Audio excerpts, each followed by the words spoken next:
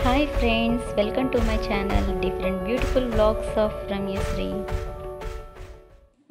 ఎలా ఉన్నారు ఫ్రెండ్స్ మీరందరూ? నేనైతే చాలా హ్యాపీగా ఉన్నాను. ఎందుకంటే నా ఫస్ట్ రెసిపీకి చాలా సబ్స్క్రిప్షన్స్ అండ్ వ్యూస్ వచ్చాయి. So I'm really happy for that.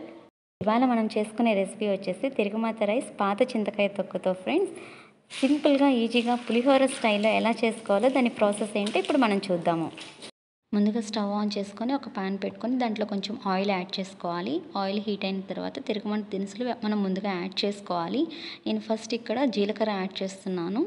ఇప్పుడు మనం 1/2 టీ స్పూన్ ఆవాలు, 1/2 టీ స్పూన్ పచ్చెనపప్పు, 1/2 టీ స్పూన్ మినపప్పును కూడా యాడ్ చేసుకుంటున్నాను ఫ్రెండ్స్. దాంతోపాటు పల్లీలను తీసుకోవాలి. పల్లీల వల్ల ఏంటంటే మన రెసిపీకి చాలా టేస్ట్ వస్తుంది. సో నేను కొన్ని పల్లీలను కూడా ఇక్కడ యాడ్ చేసుకుంటున్నాను. వీటన్నిటిని కూడా ఇట్లా మిక్స్ చేసుకోవాలి ఫ్రెండ్స్. చూస్తున్నారు కదా, నేను మొత్తం పల్లీలను యాడ్ చేసుకుని మిక్స్ చేస్తున్నాను.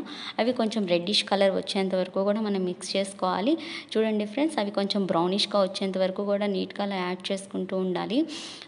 సో ఈలోపు మనం ఒక రైస్ని ప్రిపేర్ చేసుకోవాలి ఫ్రెండ్స్. సో రైస్ ఏంటంటే ఫ్రెండ్స్, మనం క్వాంటిటీ తెలియక ఎక్కువ వండేస్తుంటాము, రైస్ మిగిలిపోయిందని ఫీల్ అయిపోతూ ఉంటాము. సో అలాంటి ప్రాబ్లం లేకుండా మనం ఈజీగా 2 మినిట్స్లో ఈ రెసిపీని ప్రిపేర్ చేసుకోవచ్చు. అండ్ చాలా తక్కువ ఐటమ్స్ని చాలా తక్కువ ఇంగ్రీడియంట్స్ని కూడా మనం ఇక్కడ యూస్ చేసుకుంటున్నాం ఫ్రెండ్స్. సో నేనైతే ఈ రెసిపీని చాలా ఇష్టపడతాను. ఎందుకంటే మా చిన్నప్పుడు మా అమ్మమ్మ ఈ రెసిపీని చాలా ఇష్టంగా నేర్పించింది అండ్ నేను చాలా ఇష్టంగా తినేదాన్ని ఫ్రెండ్స్. సో మీరు కూడా చాలా నచ్చుతుంది అని నేను ఆశపడుతున్నాను. చూస్తున్నారు కదా, ఇందులో నేను యూస్ చేస్తున్నాను పచ్చిమిర్చి, ఎర్రగడ్డ అండ్ చింతకాయ తొక్కు. ఈ 3 కాంబినేషన్తో సూపర్గా ప్రిపేర్ చేసుకునే ఐటమ్ అనమాట. ముందుగా పచ్చిమిర్చి అండ్ ఆనియన్ పీసెస్ని వీటిలో వేసుకుంటున్నాను. చూస్తున్నారు కదా ఫ్రెండ్స్, పచ్చిమిర్చి అండ్ ఆనియన్ పీసెస్ని ముందుగా వీటిలో వేసేసుకోవాలి.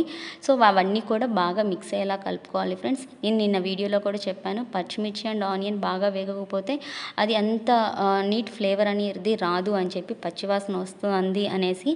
సో అలా కాకుండా ఇవి కొంచెం బాగా ఫ్రై అయ్యేంత వరకు కూడా మనం వెయిట్ చేయాలి ఫ్రెండ్స్. సో ఇలా నీట్గా కలుపుకోవాలి. చూస్తున్నారు కదా ఫ్రెండ్స్, ముందుగా మనం ప్రిపేర్ చేసుకున్న రైస్లోకి నేను ఈ తిరగమాత మొత్తాన్ని యాడ్ చేస్తున్నాను. ఇలా మొత్తం మనం ఏదైతే ప్రిపేర్ చేసి పెట్టుకున్నామో ఆ తిరగమాత మొత్తాన్ని కూడా మన రైస్లోకి యాడ్ చేసుకోవాలి. సో నేను ఇప్పుడు యాడ్ చేసేసాను. దాని తర్వాత మన టేస్ట్కి తగ్గట్టుగా మనం సాల్ట్ని యాడ్ చేసుకోవాలి. దాంతోపాటు కొంచెం చింతకాయ తొక్కుని కూడా మనం దీంట్లో యాడ్ చేసుకోవాలి. సో నేనైతే ఇప్పుడు మన టేస్ట్కి తగ్గట్టుగా సాల్ట్ని యాడ్ చేస్తున్నాను. ఇష్టపడే వాళ్ళు పసుపు కూడా యాడ్ చేసుకోవచ్చు ఫ్రెండ్స్, ఎందుకంటే కలర్ కోసం. ఆల్రెడీ చింతకాయ తొక్కులో ఏంటంటే పసుపు, ఉప్పు వేసి దంచి పెట్టేసుకుంటాము నిల్వ కోసం. సో అడిషనల్గా మనం పసుపు యాడ్ చేయాల్సిన అవసరం ఏమి ఉండదు.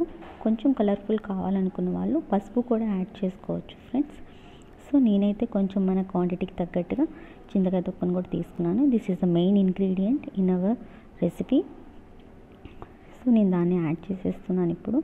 సో మొత్తాన్ని కూడా నీట్గా ఇలా మిక్స్ చేసుకోవాలి ఫ్రెండ్స్. ఉండలు కట్టకుండా మిక్స్ చేసుకోండి. చూస్తున్నారు కదా ఫ్రెండ్స్, ఇప్పుడు మన రెసిపీ అనేది ప్రిపేర్ అయిపోయింది. సో ఎంతో టేస్టీ అయిన తిరగమాత రైస్, అది చింతకాయ తొక్కుతో చాలా టేస్టీగా ఉంటుంది. మీరందరూ కూడా దీన్ని ఒకసారి ట్రై చేయండి. దీన్ని సర్వింగ్ బౌల్లో తీసుకొని నీట్గా ఇలా సర్వ్ చేసుకొని కొత్తిమీర, కరివేపాకుతో గార్నిష్ చేసుకుంటే చాలా టేస్ట్గా ఉంటుంది ఫ్రెండ్స్. చింతకాయ తొక్కుతో చింతకాయ పచ్చడే కాదు ఫ్రెండ్స్, ఇలా రైస్ ఐటమ్ కూడా ప్రిపేర్ చేసుకోవచ్చు. ఒకసారి ట్రై చేయండి. 2 మినిట్స్లో పులిహోర లాంటి రెసిపీని ఎంత టేస్ట్గా ప్రిపేర్ చేస్తామో చూసారు కదా. ఈ వీడియో మీకు నచ్చినట్లయితే లైక్ చేయండి, షేర్ చేయండి, సబ్స్క్రైబ్ చేయండి.